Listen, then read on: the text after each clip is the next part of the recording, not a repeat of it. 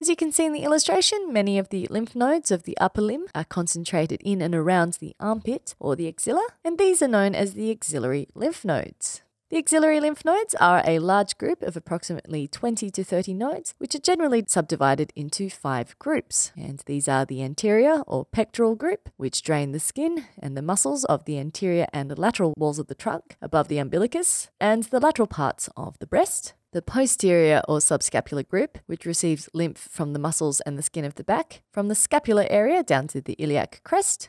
The lateral or brachial group, which drains the lymph from the superficial and deep compartments of the upper limb, except for the superficial vessels of the arm that run along the cephalic vein. The central group, which receives the efferent vessels of the 3 groups previously mentioned. And finally, the apical group, which also drains lymph from the other axillary nodes, as well as lymph drains directly from some superficial vessels running along the cephalic vein.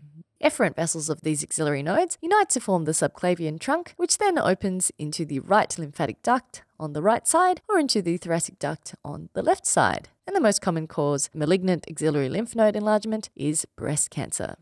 Continuing distally along the upper limb, we also have another small group of lymph nodes, known as the cubital lymph nodes, and the nodes mainly refer to the supratrochlear nodes, also known as the epitrochlear, or the supraepicondylar nodes, which are located close to the medial epicondyle of the humerus.